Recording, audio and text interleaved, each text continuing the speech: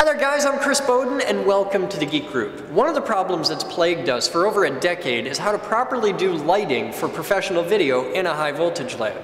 It needs to be dark enough to be able to see the arcs, but bright enough to be able to work and get good video.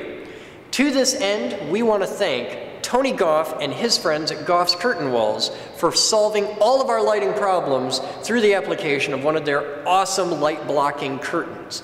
Now these guys do really hardcore heavy industrial stuff for people that like professional welders and things like that. So they're designed to be fireproof and all that jazz. They're also pretty well shrapnel proof for all the flying shrapnel that we throw at them from the explosions with Thumper and Stomper and the other high energy physics projects. We want to thank the guys for providing us with a 70-foot long, beautiful navy blue curtain wall that goes all the way from one end of our high voltage lab to the other, and so far it's been able to take everything we've thrown at it, and we throw some pretty serious abuse at this stuff. So thank you, Tony, and all the guys out at Goff's. I'm Chris Bowden with the Geek Group, and we recommend your equipment very highly to anybody that likes to play with arcs and sparks in the dark. You guys have fun. We'll see you next time.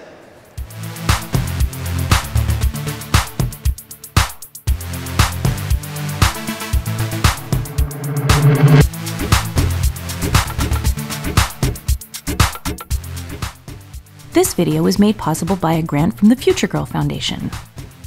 This video was made possible by thousands of private donations from members and viewers like you. Please visit thegeekgroup.org for more information on how you can donate and become a part of our dreams of Avalon.